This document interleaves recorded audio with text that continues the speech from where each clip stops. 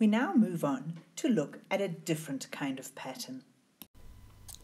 Have a look at this pattern, 3, 6, 12, 24. What do you predict the next term will be?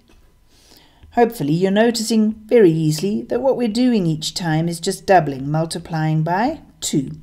So to get to the next term, we'll multiply by 2 and we'll get 48. And the next term after that, again, we'll just multiply by 2 and we will get 96. Now, we don't want to just carry on multiplying by 2 each time. We'd like to, for example, be able to easily answer what's term number 100 or what's term number 532. And to do that, we need to develop a formula for Tn. How are we going to do that? I'm going to use a table just to help me sort this all out. So I've written my pattern of, well, at least the first 4 terms of it into this table. And now I'm going to almost try and undo, I'm going to try and see what calculation did I do to get to the 6? What calculation did I do to get to the 12? So the 3 was just what we started with. What did I do to get to the 6? Well, I started with a 3 and multiplied by 2. So that's the calculation I did.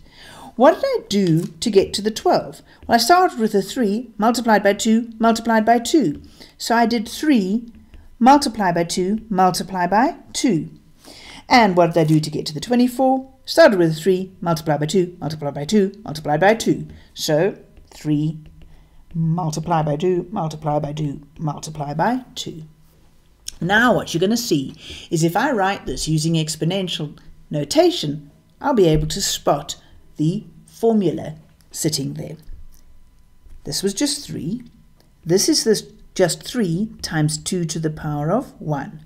Here we've got 3 times 2 times 2. That's 2 to the power of 2. And here we've got 3 and then we've got 2 times 2 times 2. 3 2's multiplied together. So that's 2 to the 3. Now take a look here what we can see. For term number 2, we just have 1 2. For term number 3, we have 2 2's multiplied together. For term number 4, we have 3 2's multiplied together. So what do you predict we're going to have for term 10?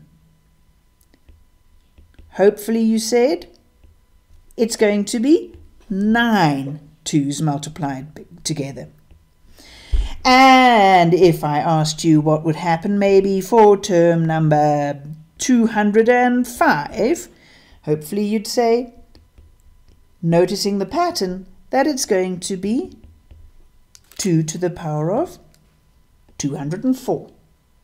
And that gives us the idea of what we're going to do for Tn. It's just going to be 3 multiplied by, not just n, it's going to be just the number that was 1 smaller than n.